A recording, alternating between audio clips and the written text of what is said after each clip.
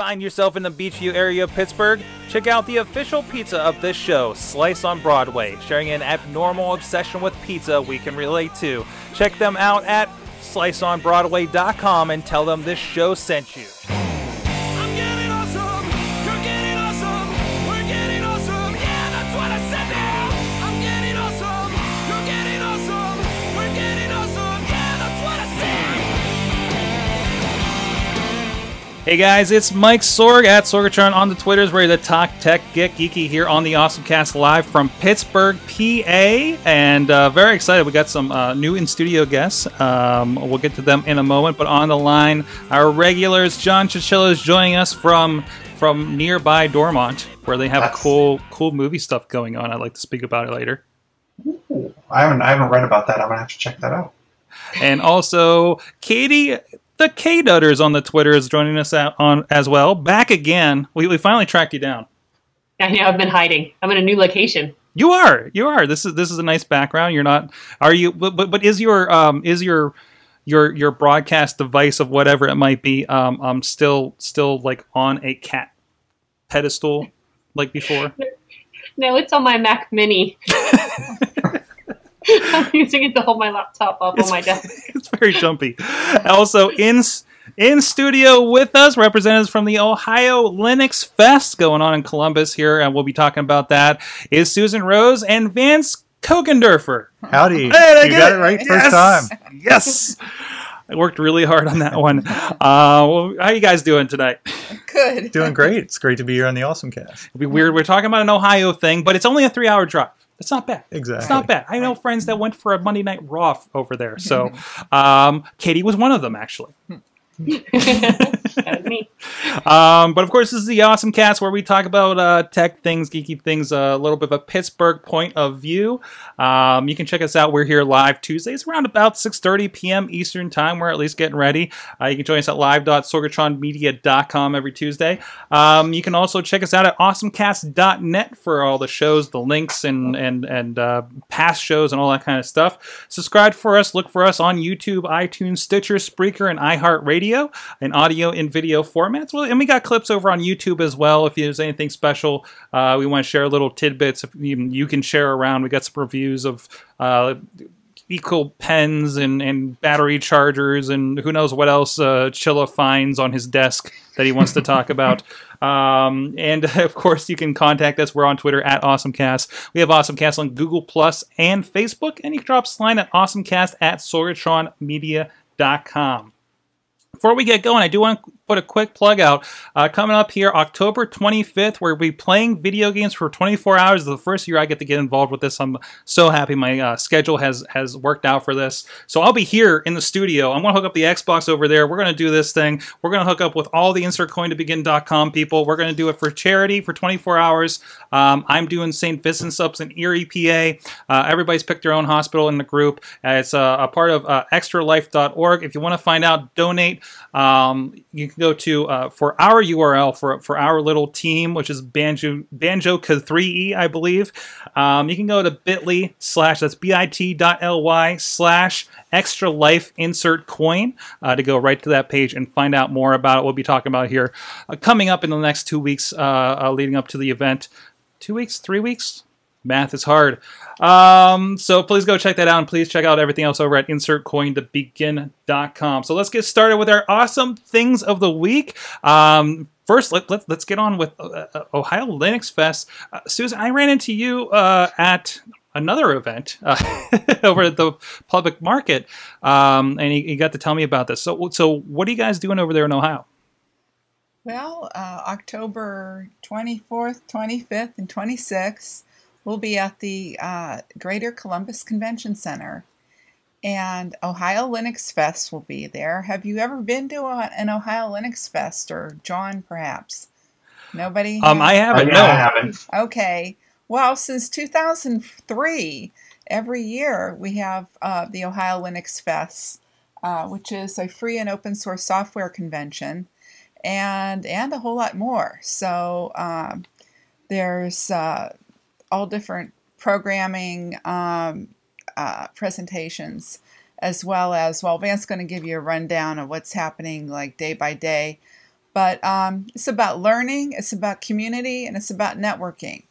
So you get to meet all these like really cool, free, collaborative, sharing computer professionals and programmers and whatever. And it doesn't matter what level of skill you're at. So, for example, you can be submitting the most code to some wonderful project, or you could be just using Firefox on your computer at home, and you don't have to be totally into a Linux operating system, although many of the people are. But there's all different types of ways you can approach the free and open source software philosophy.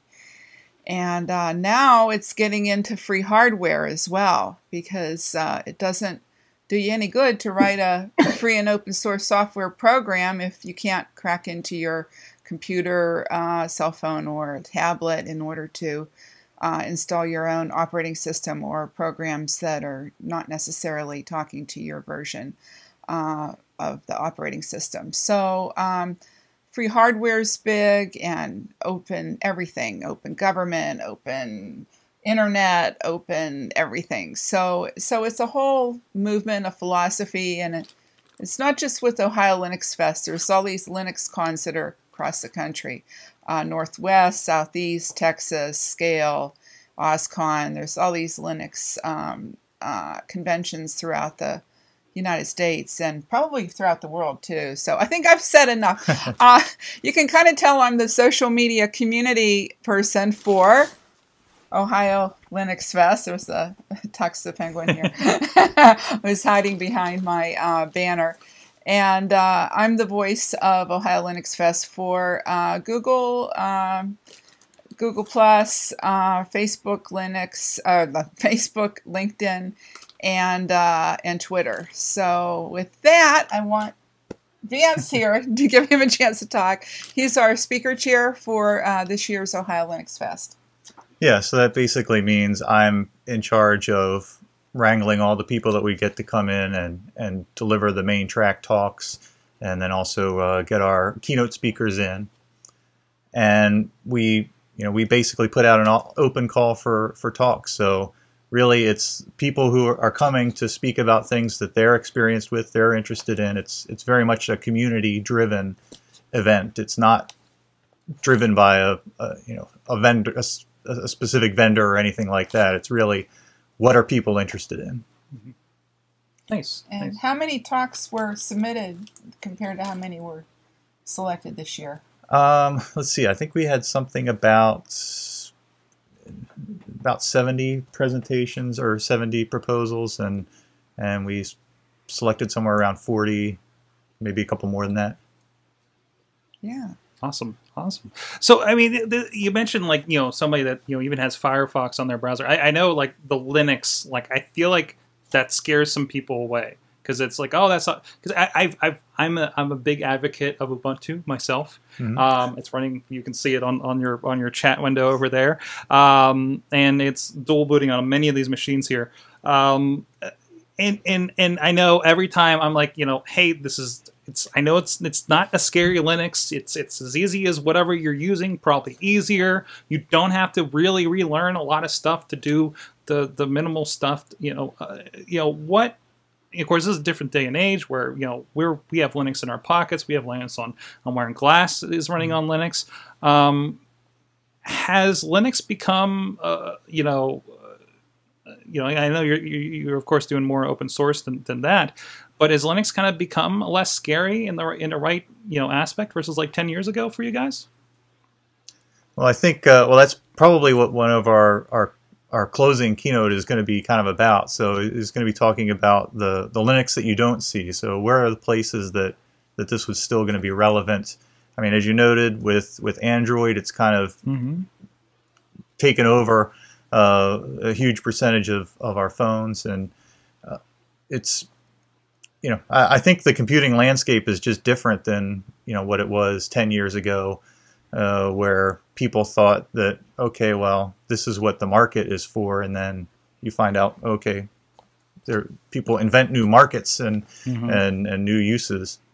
it's definitely come a long way since I remember my friend from high school. He was the one who's like on his Gateway 2000. Like, you know what? I'm not going to upgrade. I'm going to put Debian Linux on this thing. And he's showing me all the crazy bash scripts he's making and everything. And for a very technical person, I was still like, I think I'll stick with my Windows. You know. Well, you know, they have a computer outreach. I think it's Computer Reach, Computer Reach down in Construction Junction. Where they take computers that were donated and they put Linux on it. I don't know if it's Ubuntu. I believe so. And they give it out to various charities, and I think they've given like hundreds away. I've probably given like 50 computers to them. Right. So they're not putting Windows back on these computers. I believe it's probably illegal or some sort of licensing thing that they can't put when people donate these computers, they're putting Linux operating systems on them, and the people that are getting them are not computer geeks. They are just happy to have a computer to be able to do some email, do some browsing and things like that. And they're just delighted to have a computer. So actually, a friend of mine was kind of down on her luck, and she got a computer through Computer Reach. And she and her daughter adapted very easily to Ubuntu as opposed to running Windows operating system. And as a matter of fact, it's even though the desktop is going dead, but for people that still have them, this is a perfect opportunity to switch to a Linux operating system because of Windows 8. Best Buy has like 2 classes a week because of how many people returned their new Windows laptops because they couldn't stand Windows 8. It was so foreign to them compared to the Windows operating systems prior to that. So they have to teach people a new operating system. Well, actually, Ubuntu would be easier, just to learn the Ubuntu, and then you don't have to learn Windows 8. So this is a perfect opportunity to try Linux, but rather than fight over who's better on the desktop operating system scene, Linux has just won the operating system contests with all of the places that Linux is. Linux in our servers, in our cell phones, and in all kinds of strange places. My daughter briefly worked for a company that wrote little scripts for embedded Linux in strange things like washing machines and coffee pots, and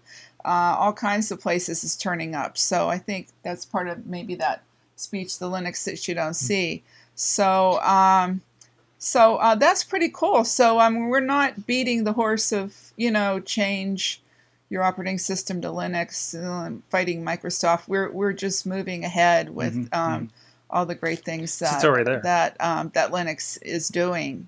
So that's been a really positive outcome.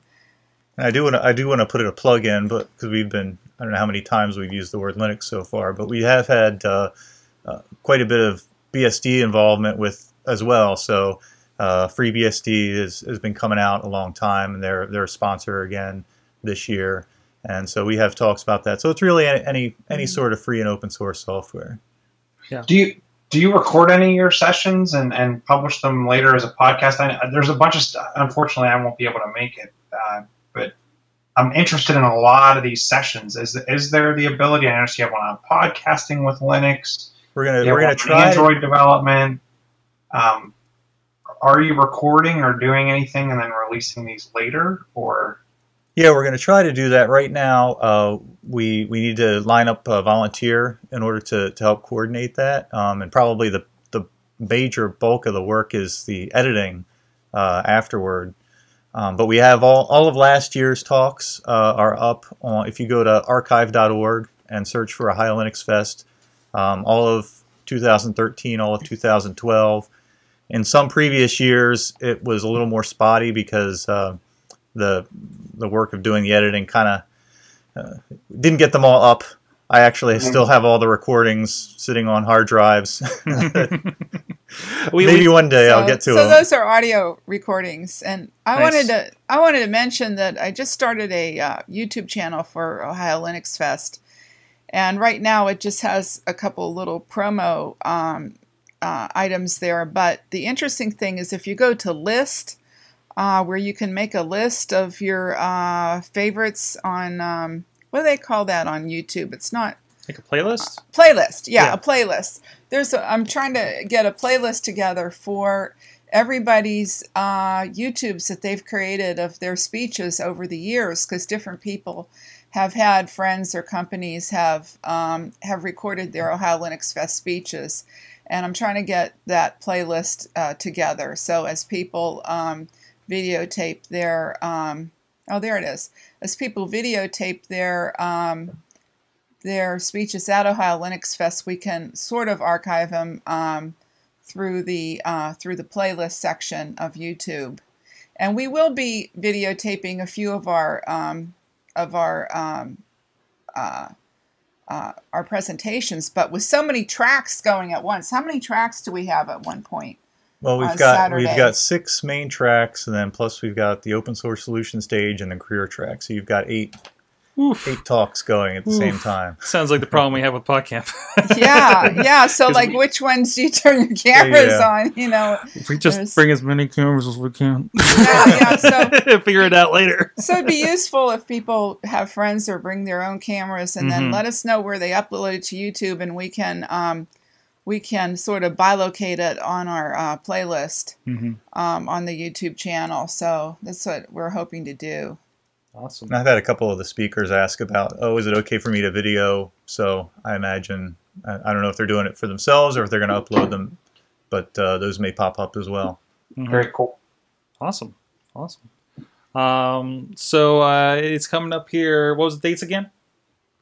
The 24th, 25th, and 26th. I don't know how we are with time, but I do have to mention this, that besides the fun and besides the fact that registration for enthusiast registration is free, Free, we also do have some paid training, which is right now $450, which is really, really inexpensive for the professional training that's going on there.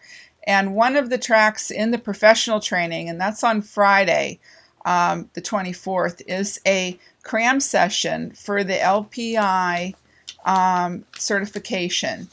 And this year, you can take that cram course and then take 1 or 2 LPI exams on Saturday and Sunday that will be offered, the certification exams. And if you're really smart or you don't need the cram course, you can just come in and take the exams.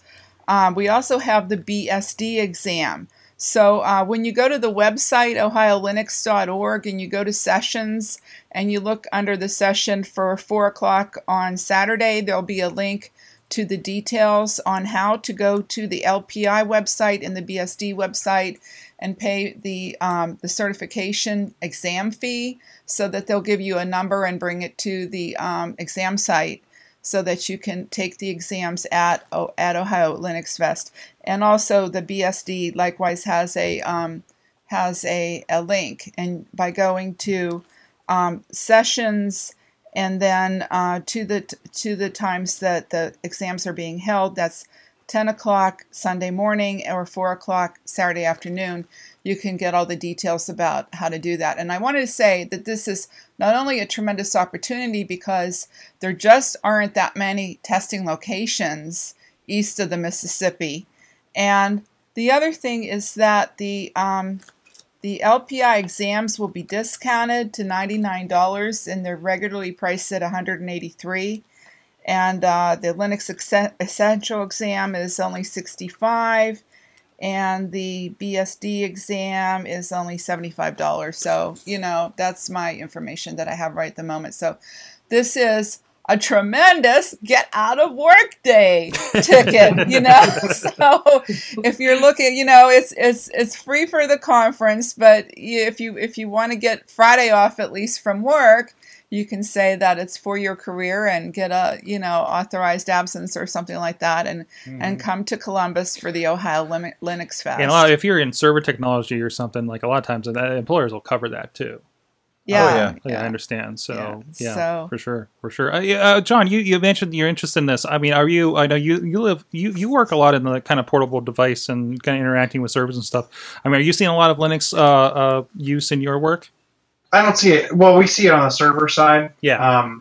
Obviously, I'm interested in. I do a lot of mobility, so I'm interested in the Android development, seeing how that works.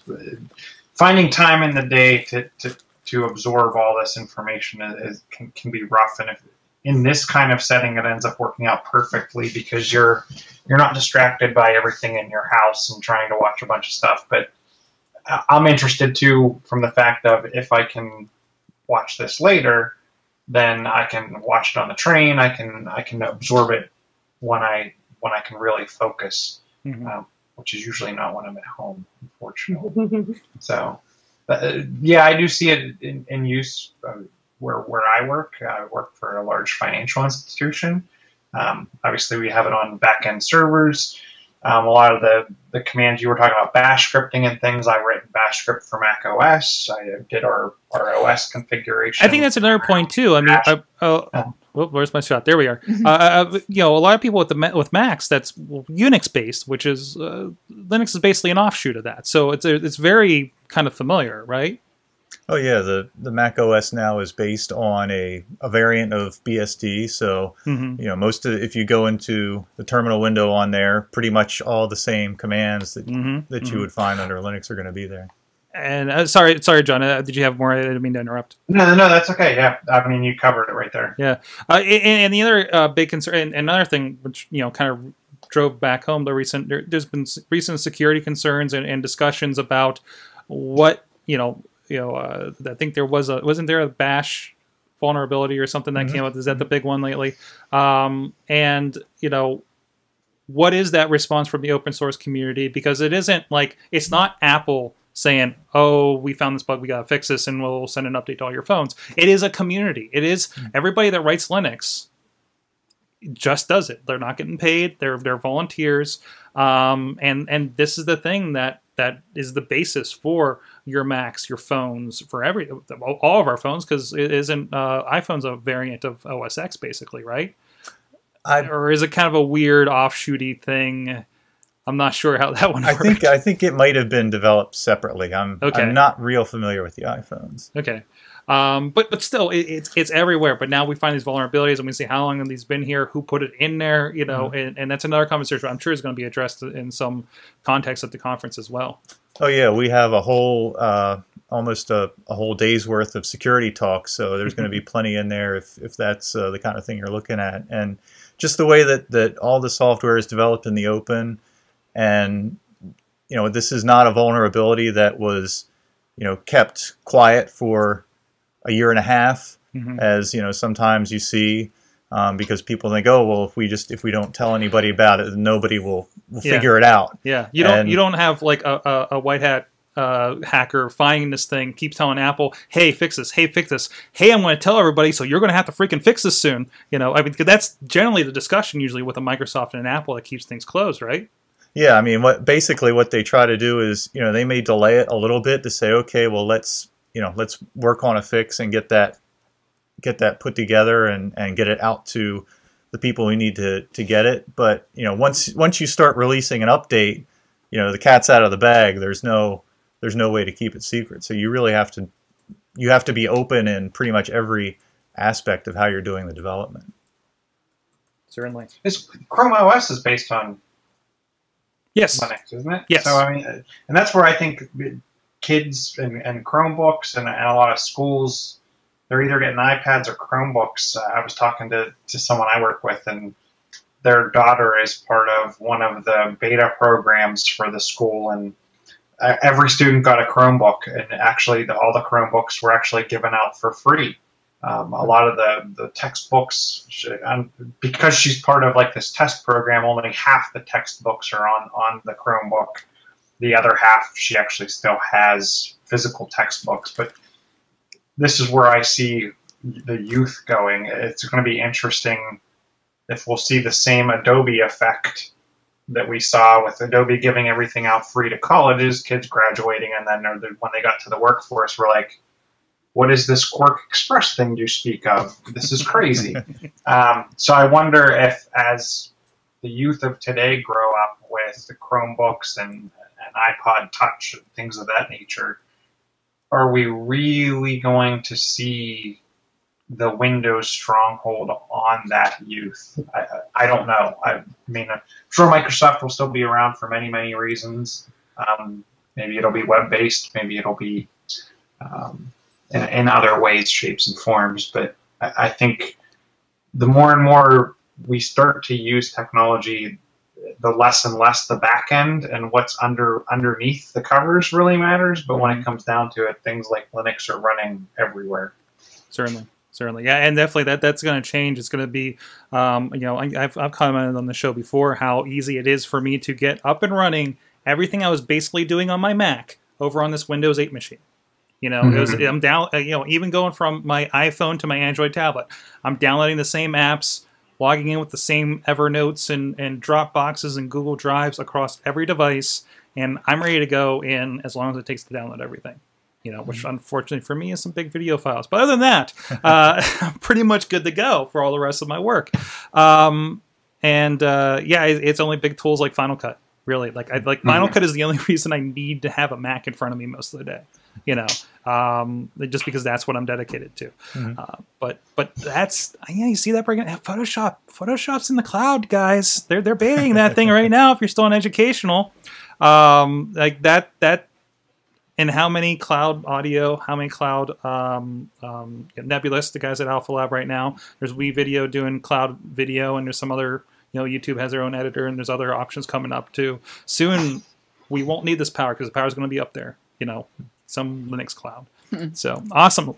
Ohio LinuxFest, go check it out if you're in the Pittsburgh area. It's not that far of a drive away for a lot of cool stuff.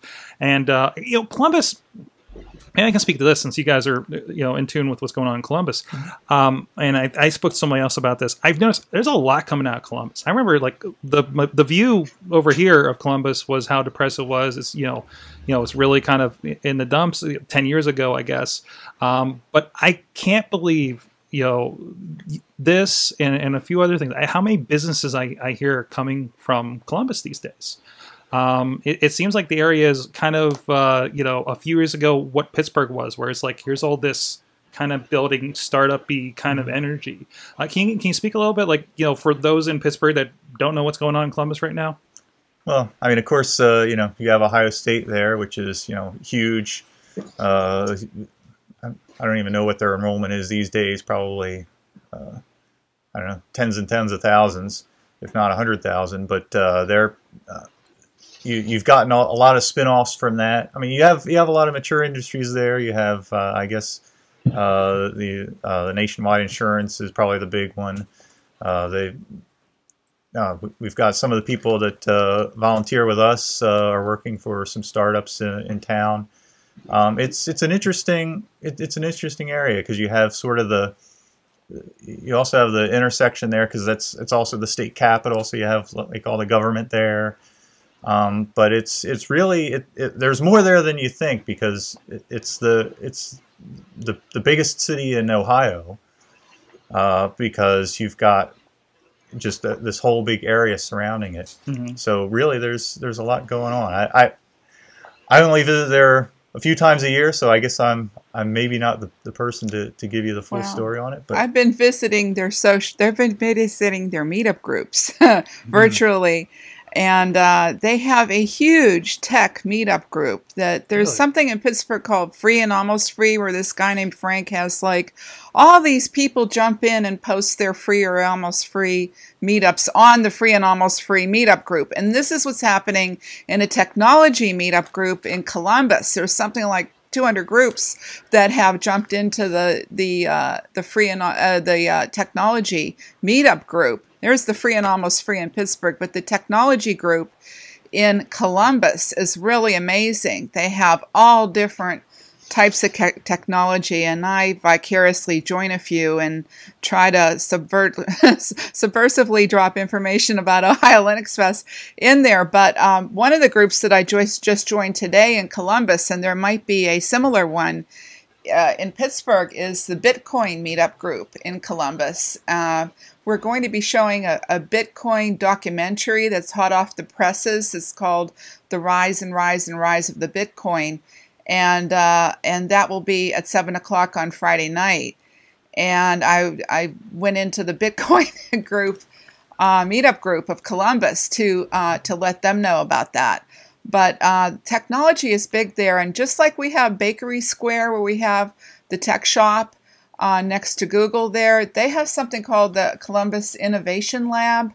And one of our speakers is Alex Bandar. He's the keynote speaker for Friday at 4 o'clock, and he is the head of that innovation lab. And he's going to be talking all about open source in the maker community.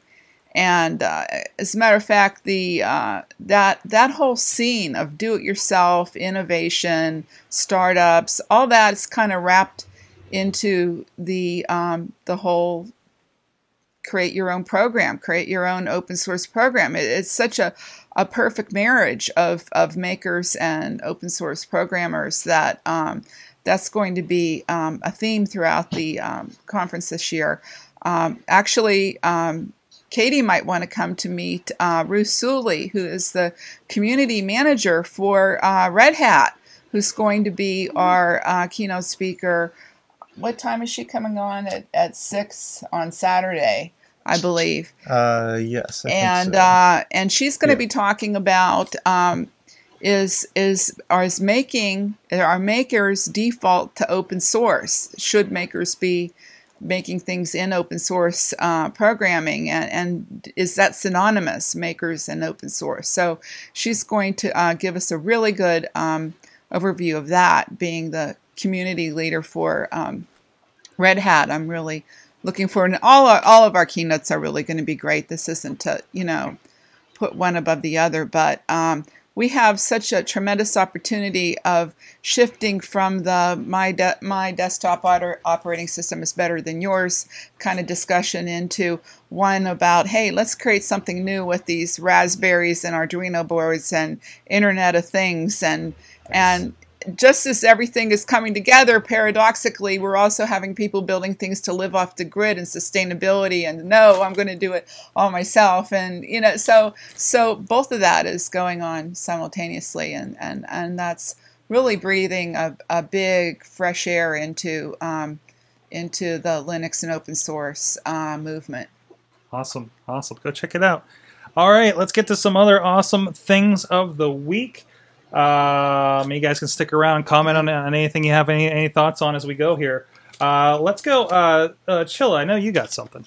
So I actually put this in, and then I went down through the notes, and I saw that you had actually added the Sway topic. I just deleted it. I deleted it when I saw this. I couldn't get past the name because it sounds like a slang term from Batman Beyond. The video they show, so anyone can go to sway.com. Microsoft has a preview out there. You can sign up for it. I'm wondering how they're figuring out, is everyone going to get it, or are they going to only invite certain people? So I went through all 4 or 5 of my mailboxes and signed them all up. I have yet to get an invite, but I am on the list, said mailboxes. What I'm interested in seeing about this is the GUI actually looks really, really good. And what this allows you to do is kind of create a hybrid blog / PowerPoint / social media type website with all your content and content from other sites as well. And from the looks of it, they've done a really good job going cross-platform from Microsoft OSs to iOS to Android, etc. I'm interested to see A, how this plays out, and B, where they expect people to host this content. Because if you watch the video closely, everyone's working on sway.com. Mm-hmm. And this is listed as potentially being another app in the Office bundle. I'm personally shopping for cloud storage right now, and based on pricing and whatnot, what you get with Office 365 and OneDrive and the cross-platform capabilities of that built in are kind of pushing me in that direction. If this is actually a decent platform, it would definitely sway me in that direction. But I wonder, That's are they how they got also the name. making a play for social media? Yeah. So is this going to be some kind of hybrid Facebook, MySpace, Google Plus? See, you got. I think you've gotten into this deeper than I had a chance to. But my impressions initially, this is kind of a Microsoft version of what we've seen with Storify, right? Like that you can bring all of these things in from all of these different like social media places, for instance. Is that accurate, or is it? Or And I'm not 100% sure, because I don't 100% understand where the content ends up being hosted. yeah, and a lot of the talk on here about what it is very ambiguous. Yeah, and it sounds like to even view the content, you need kind of their app per se. So is this web-based? Is it I'm interested in seeing how this plays out, because the WYSIWYG and how it looks is phenomenal. The ability to kind of have templates and create themes and have it recommend themes based on what you have in there. I really, really like the idea, and the look and feel that they kind of show you, to me, really, really works across multiple devices and multiple screen form factors, touch versus mouse, etc. It looks like they really thought this one through. Oh, wow. It'll be interesting to see how they execute it. So they actually have a sample on here. So I opened the one over Red Panda, which took a little bit to load. Oh, it's still loading apparently. And this is like a fully, I think it's still kind of waiting to respond to me. But like it's got folders kind of floating, and they zoom up and everything. I don't know if this is terribly, I don't know, overly interesting, but I look at it as that. So I'm probably way too much of a geek, and I actually really enjoy SlideShare, and I actually pull a lot of content from SlideShare. To me, this is like a online PowerPoint type thing. yeah, But I could see a lot of people using this for like family photo albums. because we need videos. another way to show family photo albums, right? It's not just a boring timeline feed from Facebook. Yeah, yeah. I don't know. I guess education and presentation is the only. Like, I feel like there needs to be a little bit more to this. Yeah, and that's where I want to see, like, are all these going to be hosted on sway.com, and people are going to sign up, and we're all going to be sharing these multimedia type presentation-esque concepts?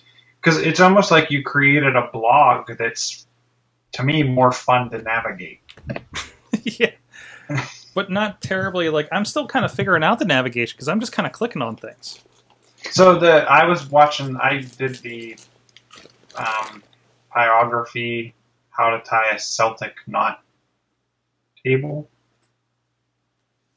So there's 6 examples. It's the last one on there. That one you just kind of click through. There's a thing in the bottom right-hand corner, and you just next, and it kind of animates through. The example they show in the video of the girl, it's doing kind of her school report. It looks like she's kind of clicking through, and it pans around. So looking at the aquarium one, it's just top down. But a lot of the other ones kind of go and follow certain motions. And I mean, I don't know. I'm interested to see, like I said, where this goes, what they do with it. Interesting. I don't know. We'll see. I mean, it could be. Hopefully, another play to get into the classroom. I guess they need that, considering all the stuff we're talking about open source lately, that everybody else is doing. I don't know. We'll see. I think this is one of those kind of weird side things they're doing, but they're trying anything to make Office more than. I mean, they really do need to make Office other than people that are like, I know where everything is in Word. I know how to format Word. That's why I'm going to pay for Word. You know, like people like me, they're like, Drive does X, Y, and Z, everything that I would ever want from Office. So now Office needs to have this is our outside the box thing you can only get with us. You know, this is our Adobe Photoshop that you can only get with us. You know, when there's really, really no alternative for this sort of thing. So, you know, I don't know. I keep looking at this thing and thinking of it as like really a replacement for like Macromedia Director back in the day, you know, but a little easier to deal with. You love Director? What is wrong with you? It was a nightmare. Anyways, Dutters, what do you got? I have that GitHub is partnering with a bunch of different like DigitalOcean, Unreal Engine, and others to give students free developer tools, which I thought was pretty cool, especially as a student. They start from age 13 and up, and it's like cloud sharing, SSL, what else? Game development tools. Essentially just kind of a place for students to play with coding and partner with other students or their teachers. And instead of having to take, a digital or some sort of memory and go from one place to another and carry around your little Flash friend, you could upload it to the same place and work on it together, and an invitation for more kids to work on code, which I think is pretty cool. Nice. I know GitHub's been kind of the de facto place for a while for code. I mean, again, Linux community and everything, right? So kind of nice to see them opening up for schools. So Unreal Engine too.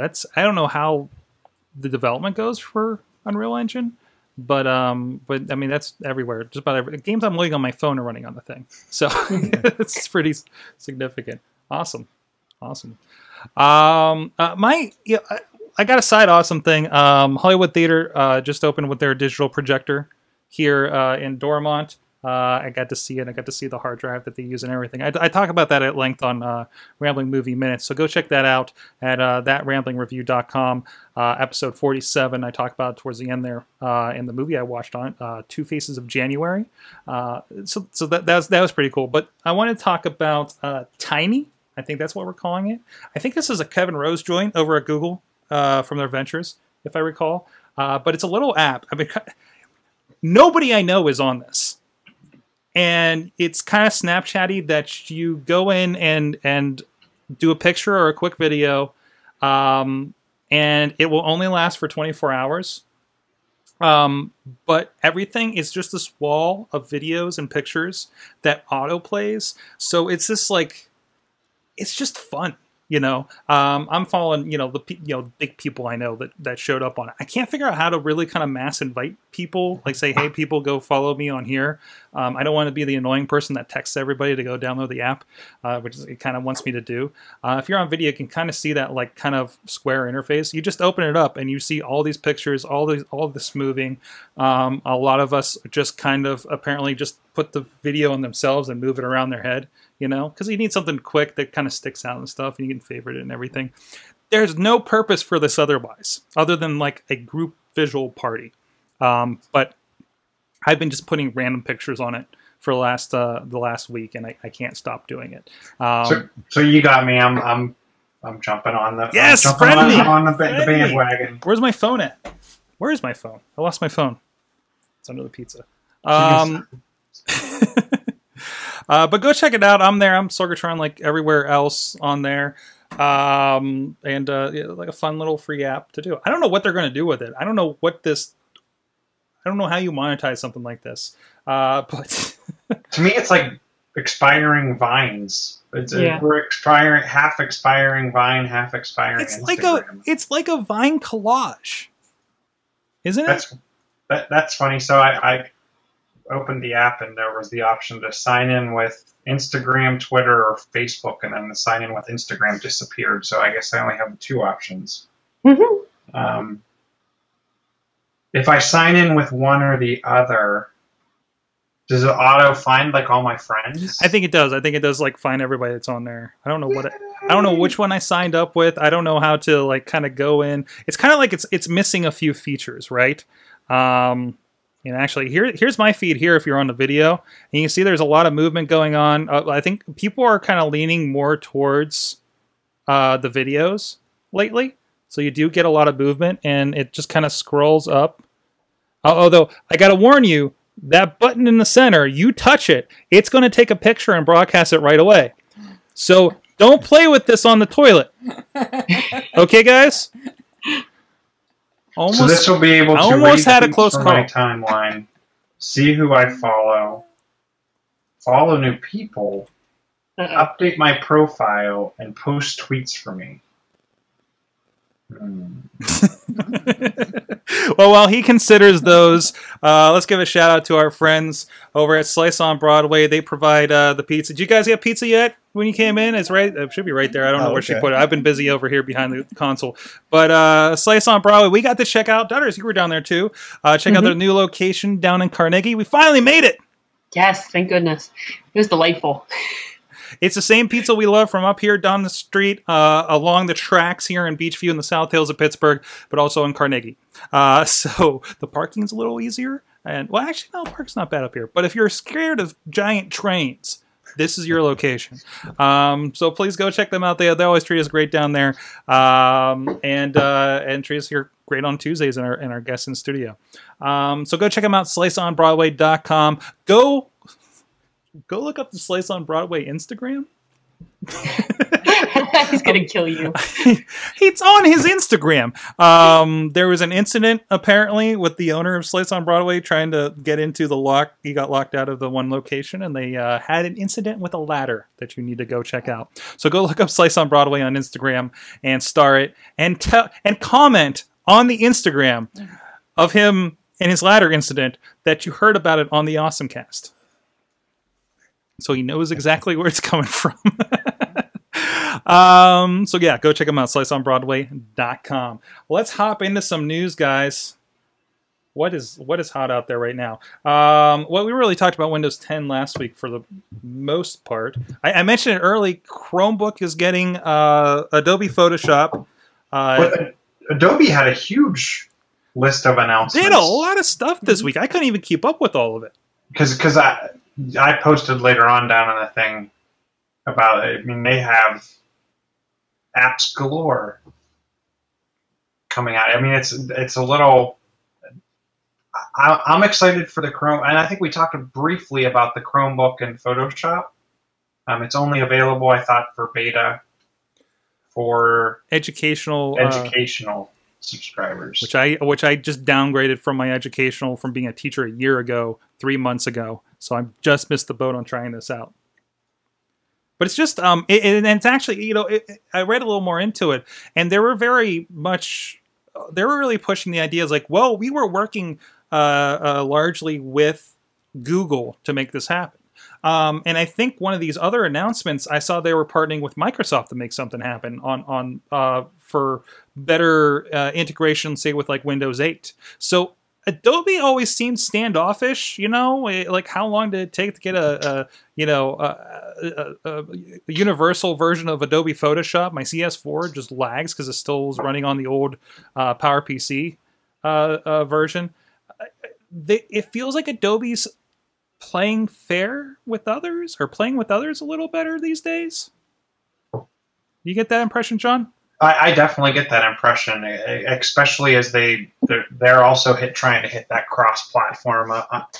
I'm wondering, are they seeing something that we're not, where they realize they need to be everywhere possible? I mean, when you look at the apps they're releasing, from kind of their virtualized, it sounds like Photoshop streaming for Chrome.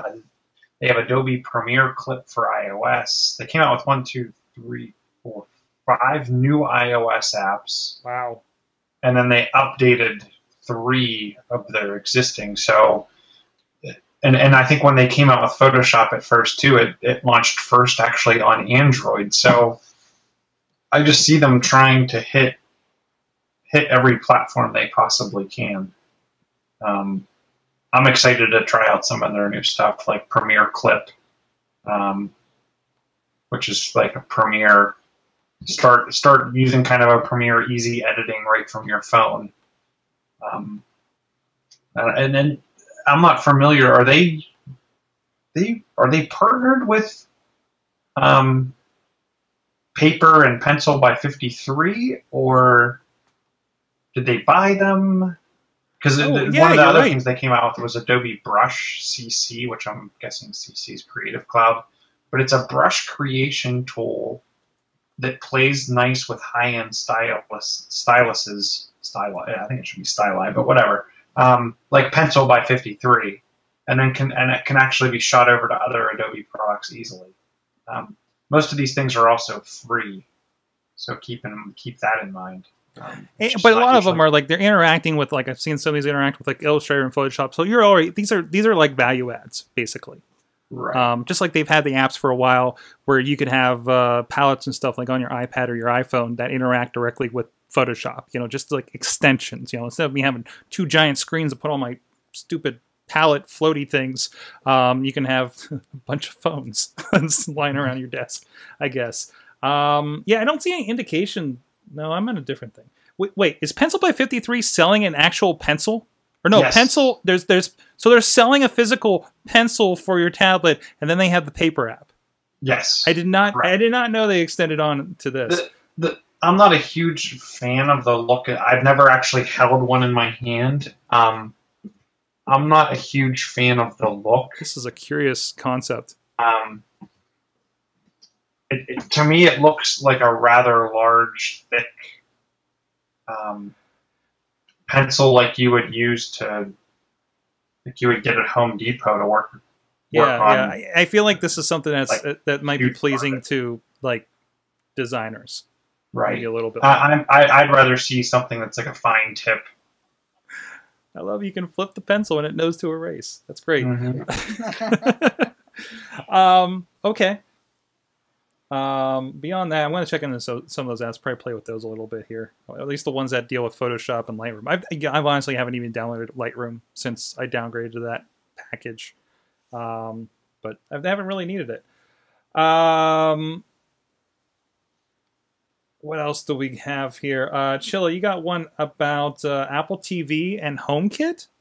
So what they're saying is, and it's pretty much a reliable type of source, they're saying that people have been optioned into a beta, and I'm trying to find that article now. Yeah, people have been optioned into a beta, and when iOS 8 sees the Apple TV in the new beta, and both devices are prompted or logged into iCloud, it'll open up a prompt to ask the user if they want to use the Apple TV to control their home remotely. So when you think about it, your Apple TV, you're obviously, most people probably aren't taking it with them everywhere they go. So the Apple TV is going to be your secure gateway back into your house when you're away on an iPad or iPhone. Huh. Or potentially even, I'm guessing, some kind of laptop. But I thought it was an interesting way of getting. I've always, when I don't like leaving agents running on a laptop or desktop or whatnot to be able to remote back in from the outside. And we've talked about this with things like TeamViewer and Log Me In. I would feel a little more comfortable having a piece of hardware that was controlling that access, not just jump to this desktop and then jump from that desktop to this desktop, almost like a remote VPN gateway to get back into your house. So to me, this is exciting. I'll be interested to see where they go with this and who's going to be the first products that kind of key into this. I'm hoping it's Wemo, because I just got a light switch and a plug outlet type thing. Awesome. So Awesome. Can I hop over to Google for a moment? You guys know Chrome Canary is the like early version Chrome. That's where they kind of put the experimental features in before we actually see it in Chrome 50, whatever we might be on these days. I can't remember the number. I know we were just in like probably the 30s last week, but I'm sure it's like updated 5 times since then, the way they go. But another cool... you gotta love the quirkiness of Google. They okay, you guys know the dinosaur you get when you're not able to connect to the internet? Like, even when it makes me sad, at least a little dinosaur makes me feel better about myself. Well, now I'm just going to lose a lot of time until the internet comes back or fail to fix the internet, because now the little dinosaur is going to be an endless runner game where he's running through the desert jumping over cactuses. And you can control him? And you can control him. Yeah, he'll start running. When you press the space bar, the T-Rex will immediately jump, the ground beneath him will extend to the right, and he'll start running. And there's a little score in there. That's perfect. That's absolutely perfect. So another feature ad if you're in that Chrome browser or Chromebook. A little more serious. I got this actually passed along from Sven Hosford over on our Journal of Lifestyle Medicine podcast that we do. It's over on sorgatronmedia.com, journallifestylemedicine.com. Man, I've wanted a GoPro for a while, guys. The playing with the Google Glass has kind of like kept me from putting the purchase on the GoPros, right? But this might have to this might put me over the edge for it. So the guy in our here from CNET, actually this was an email we were the marketing email we saw from GoPro. You can live stream. Actually, the live stream app now connects with GoPro for you to broadcast in real time. So remember that Google Glass demo from a couple years ago at Google I/O where they skydove and did that? Now anybody can do that with a GoPro. You don't need the $1,500 this thing on your face, and the GoPro will stand up a little bit better. So I can't wait to see what happens with this when people have access to live streaming GoPros. So a really cool kind of video geeky thing on my side of things. So, with that, we have a lot of plugs here on the way out, so I want to make sure we have time for that. First of all, of course, Ohio LinuxFest. We'll be mentioning that the next couple of weeks leading into it. Oh wait, she's got the what she got over there? Is that the flyer? Poster. Yes. Yeah.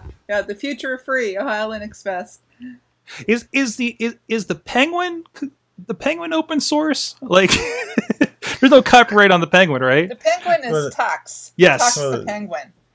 I don't know. This is It's just because he was from Norway. okay. Because Linus was from Norway. Awesome. And do you have? Yeah, that's a variant. The original one was done by Larry Ewing, I think, from Texas, and basically he says you can use it, but just let people know where you got it from. Nice. There's nice. no real, and there's been I've seen Tux kart games on the yeah, Ubuntu and stuff. He's all over the place. An infinite variety. That's great. Just a random curiosity with that. So there's that, and you also Susan, you had something about CMU. Is that this weekend? Yeah, there's something going on. There's like the perfect storm is occurring in Oakland because out at Pitt they're having Oakland Days or something like that, and they have from 3 o'clock Friday until 5 o'clock Saturday. They have all of this stuff going on at the same time. There's this CMU weekend for alumni and students and everything, and they have in the School of Computer Science, all these presentations are going on, which I believe are free. But if you look at the fine print, it said registration is closed, which I was like kind of bummed because I wanted to try to smuggle my way in to hear some of these presentations. But it does say that they're going to do live streaming, and hopefully that will mean that it'll be archived. And they are using, well, actually, I can guarantee it will, because at least in some aspect, it looks like they're using the Google Live stream. Because they're already on the page of what I'm showing here over at Geez, that's a URL. So this is around the 25th anniversary. I guess if you look at SCS 25 in Carnegie Mellon University, you'll probably find it in Google. But yeah, they have several kind of live streams already set up here in time with their countdowns and everything. And I know if you use YouTube, that's why I love using it. We just started a few weeks ago here. If you use YouTube Live, it's automatically saved to it, just like when you do a Hangout or something. So it will be, and hopefully they keep them up there and available for you guys to check out around that. So awesome. Yeah, and Carnegie Museum is free too on Saturday, part of Radical Days. Really? Yeah, and so everything. Why am I out of town this weekend? I'm going to Baltimore. yeah. So. Yeah, really cool. Oh God, Sirkin Piantino from Facebook New York. I'm sure I butchered that. So that's going to be a cool one.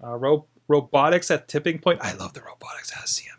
I had the chance about a year ago to talk to some people from the robotics department. And it was like the best day ever.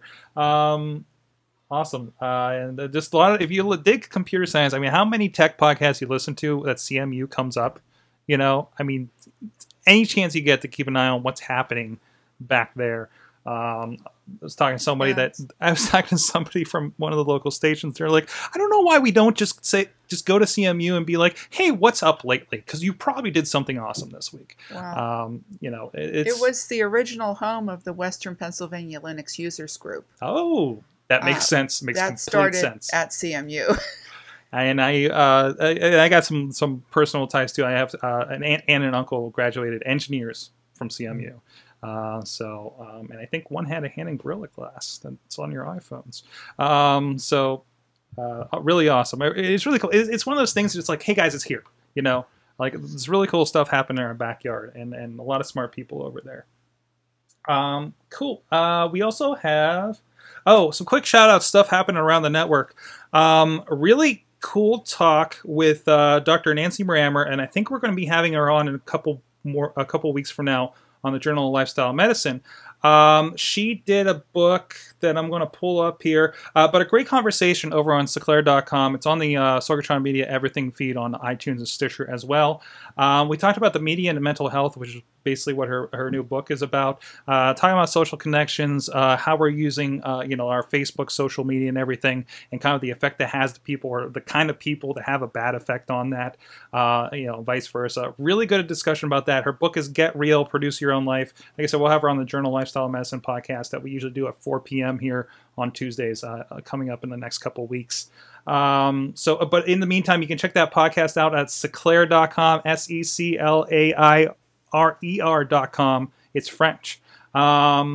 And check out the educational grand rounds for that from this week. That's something I do on Mondays, noon, where we always we get together with practitioners from Seclair and students, and always have a guest and have some pretty interesting kind of health, mindfulness, holistic, the whole spectrum.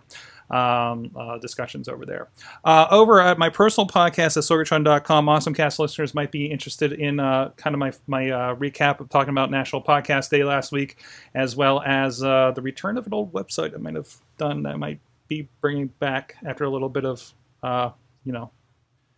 inspiration this week. And also, Katie, I know you'll be interested in this if you haven't seen this already. LifeShell is on Kickstarter. Mm-hmm. We talked to them out of Alpha Lab Gear here a few months ago. They got to ask a question to Mr. Obama when he's in town, when they were talking about all the startups and everything. But if you go over there, you can pick up the Whistle iPhone case. These are the guys that were making cases, and they wanted to do some other software-based stuff on your phone as well to help curb. Katie, I think you can describe this better than I can. It's one of the main things is it's a case that you would have was kind of personal protection instead of having any sort of, because there was a talk for a while about having some sort of shock where you could take them down with your cell phone. This is more of a spray, a mace type variety to protect yourself. Also would tell people if you didn't make it where you were going. You would have to set up an alert, maybe a friend or family member that you would trust in case you didn't get home. Mm-hmm. So this is their first kind of go to manufacturing of the concept that we talked about a few months ago. This is actually the Whistle version, right? So this is actually, it emits a large LED noise alarm. And, again, if you're like, somewhere in the dark alley and you're not feeling safe or, feel like you might be in trouble, it's something to help you out there. I really hope they do come around and do a taser version. Because that would be, I'll just taser. We've seen some taser cases in the past, I think. Yeah. So go check that out. They are, I believe, lifeshell.com, LIFESHEL. Let me double check that's a .com. Just Google them. You'll find them out. You'll find them real quick. And we've been tweeting, of course, over on the Twitters. So with that, anything else you guys have coming up you have in mind? Chilla? Microsoft's making an announcement towards the end of the month. I think, Another one? Yeah, some of these are going to be cloud related. They're claiming that Apple may have a talk I've heard next Tuesday, the 16th. That'd be right? The 14th? I've heard the 16th, so maybe it's not the 14th. Yeah, I've seen the 16th as well. And this is ideally probably going to be our iPad event, right? Yeah, iPad, Yosemite. I think this one's going to be interesting because they have too many things sitting up on the shelf that they need to talk about. Apple TV, like bring it Apple on! Pay. Come on, Apple TV, just update that thing. Come on, give me apps. I've heard rumblings that we may see at least a minor upgrade to that. Good. So it'll be interesting to see what they have coming up. So you got those two, and I'm waiting. I'm guessing we're going to hear something from Google soon around Android L. At least I haven't seen anything written in stone on release around that. We usually see that closer to Halloween. KitKat was kind of covered right after, I think, Halloween last year in early November, so we should probably be seeing something from them soon. And I think that covers the three major mobile and OS device vendors. Awesome. Right in time for the holidays. Get your Christmas presents ready. And we'll be talking about that. Well, that's Wednesday, so we actually will miss that. So in 2 weeks, we'll probably be wildly speculating next week about the Apple announcement. So I look saw forward a to that, rumor today Chachi. there was the iPad Pro runs both iOS and full-blown Mac I OS want that apps. iPad Pro to be like a 20-inch iPad. Like, this is the thing that Malengo's going to replace his giant 25-inch Wacom tablet with that he carried to the Comic-Con that one time. But we'll be talking about that and a lot of other fun stuff. I just saw I'm sorry, I just saw the out of the corner of my eye, the title "The Toilet App" in the show notes, and it just broke me. But you can join us next week and help us come up with some awesome names like the chat room has been all night, live.sorgatronmedia.com, around 6:30 p.m. Eastern Time every Tuesday night. And you can also hit us up at AwesomeCast on Twitter, AwesomeCast on Facebook, on Google+. Please subscribe to us on the YouTubes, on iTunes, Spreaker, iHeartRadio, and Stitcher. And please comment, favorite, whatever. Give us some feedback. Give us some comment. I put out last week, post-podcast day, National Podcast Day. You should make a note. All those podcasts that you're listening to. I'm not just saying 9 because I'm commenting on the ones I listen to too. Put your righties where your mouth is and let them know, because that really helps out those podcasts. If you dig those podcasts, even if you're not submitting to a Patreon or anything like that, it's a way for them to find new users, because that helps with their ranking. It helps it get out there. It helps with discoverability. So help a podcast out. Comment one. I don't even care if it's one of mine. From last week's show, did you post a list of what podcasts you were listening to? Because I grabbed a bunch and may pick up a bunch of podcasts. I think I neglected to do that. Crappy. You didn't have a list, so I had to try to search and hunt and peck for the stuff that you were talking about. So it's all in here. It's all in here. I think that's a great blog for you to write about. This is what I'm listening to. I actually do that. If you go on the Sorgatron.com one, I do once a year, I'll be like, this is what I'm listening to now and why. And a lot of those shows haven't changed, to be honest. Okay. But cool. Pick up some of them. But you're right. You're right. It's probably about due for me to do another one to kind of update that. But again, it's like a lot of that probably hasn't changed too much. I probably add 4 regular ones. Where am I at in my stuff? Oh, thanks to Mike Allen at Mike Allen PR for helping with the notes and the tweets all night long. Everybody, hey, while you're at it and commenting on your favorite podcast, wink, make sure to hit him at Mike Allen PR and thank him for how he's helping out here with the podcast all night every Tuesday. So with that, thank you to our awesome chat room hopping all night. Thank you to our guests in studio. If I find a button, I don't have too many mice. There we go. Vance and Susan, check out ohiolinux.org. Chilla is at Chilla on the Twitters. Katie's at KDutters on the Twitters. And she may be a zombie or something at the Scare House. Go check out the Scare House before it goes away. Scarehouse.com. I'm trying to find 5 minutes to go out there and do that too. Come see me. What's that? Come see me. Go to the basement too. Yes, exactly. Exactly. And with that, you've been our awesome audience. Have an awesome week. We're getting awesome, yeah, that's what I said.